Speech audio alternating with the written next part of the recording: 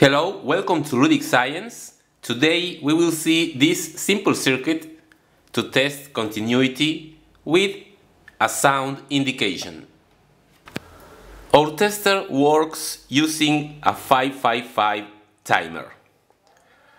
It is connected in Astable Mode, that is, it produces a frequency of a single tone that is sent to the little speaker.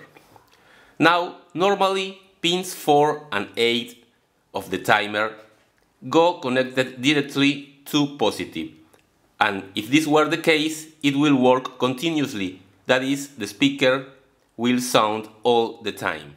However, here we have this PNP transistor.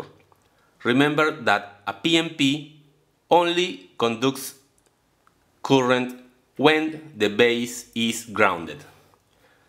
These two are our test leads.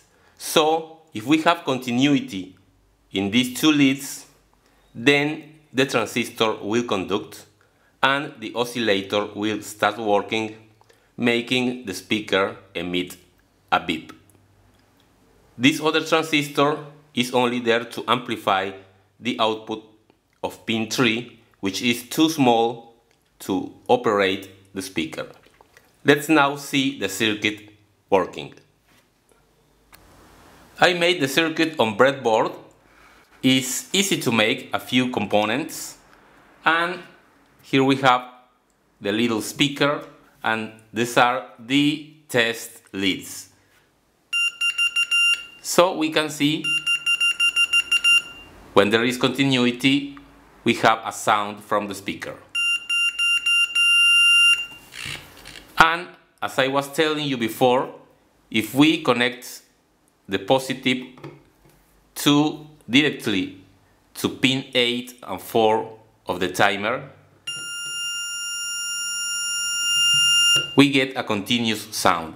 So the purpose of the PNP transistor is to prevent the continuous sound and to make sound only when we ground the transistor's base. As an example of use, I have this transformer, of which I only know that these two pins correspond to the primary, but the secondary has multiple coils. So we don't know which pair of pins correspond to a single coil. So let's check that with our tester.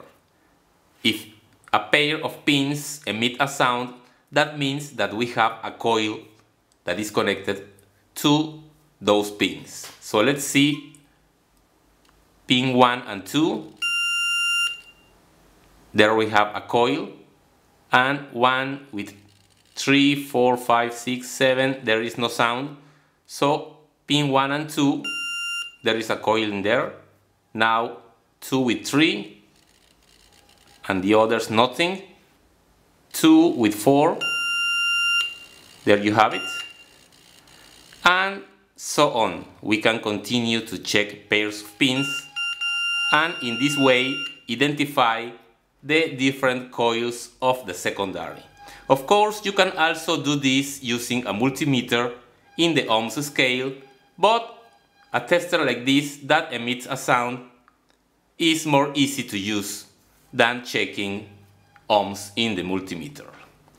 That's all for today. Thank you for your visit and see you in the next video.